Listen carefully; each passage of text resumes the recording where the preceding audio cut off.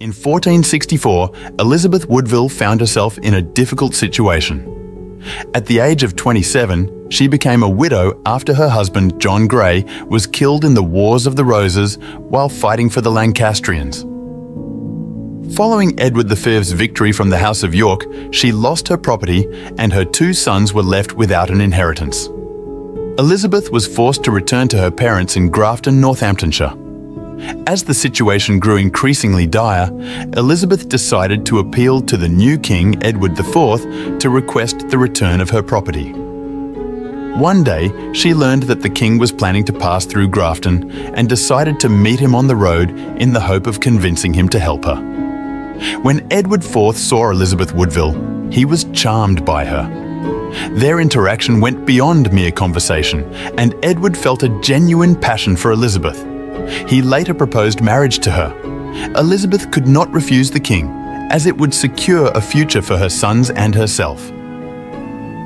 In secret, in the late spring of 1464, they got married at Elizabeth's family home, with only Elizabeth's mother and a few maids in attendance. Thus, the staunch Lancastrian supporter from her childhood became part of the Yorkist family and the Queen of England. However, in September 1464, Edward VI's advisors presented him with a marriage contract with Bonar of Savoy. To everyone's shock, the king declared that he was already married to another woman. This news infuriated his closest advisors, and the king's mother was livid, refusing to attend Elizabeth's coronation. Elizabeth Woodville displayed arrogance and greed from the very beginning. She arranged splendid marriages for each of her 12 siblings, aligning her family with the best English families. Consequently, the Woodville family secured a favourable position, and its members held high offices at the royal court.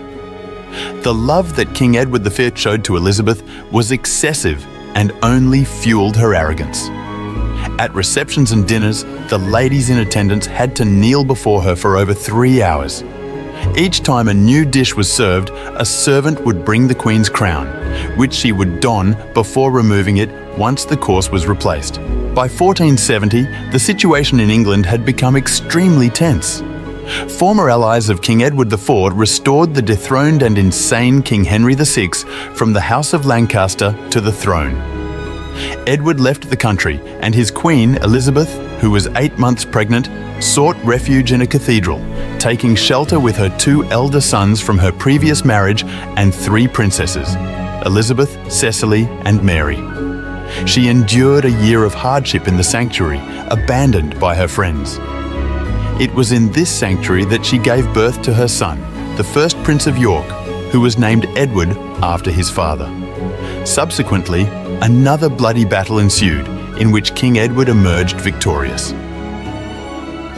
After this victory, the War of the Roses subsided for a time. Edward IV reclaimed his crown, and the country returned to its normal state. For over a decade, England lived in relative peace. In 1473, when a second son, Prince Richard, was born into the royal family, the Yorkist dynasty appeared stronger than ever before.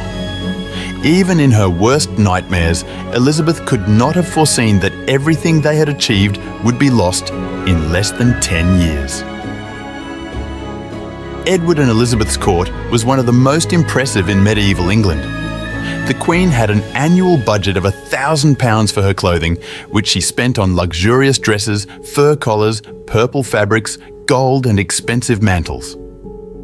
In April 1483, Edward IV fell ill with pneumonia. Realising that his end was near, he devoted his final hours to settling the issue of succession. His son, Prince Edward, was only 12 years old and too young to rule the country. An urgent need arose to appoint a guardian and regent who could make decisions on behalf of the young heir. His choice fell upon his own brother, the Duke of Gloucester, Richard.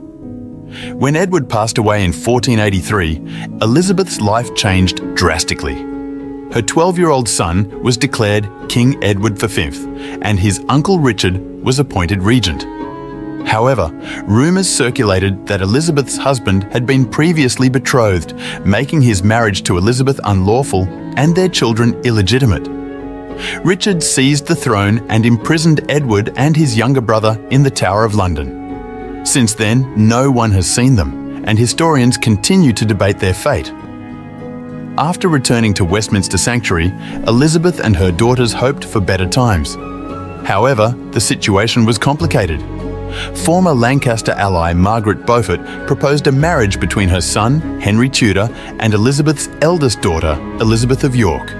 Elizabeth of York became Henry Tudor's wife, and later the first queen of the Tudor dynasty, after her husband Henry defeated her uncle Richard III in the Battle of Bosworth in 1485. Following this, Elizabeth, known as the White Queen, withdrew from public life and passed the throne to her daughter, known as the White Princess. Elizabeth chose to spend the rest of her life at Bermondsey Abbey, where she passed away in 1492.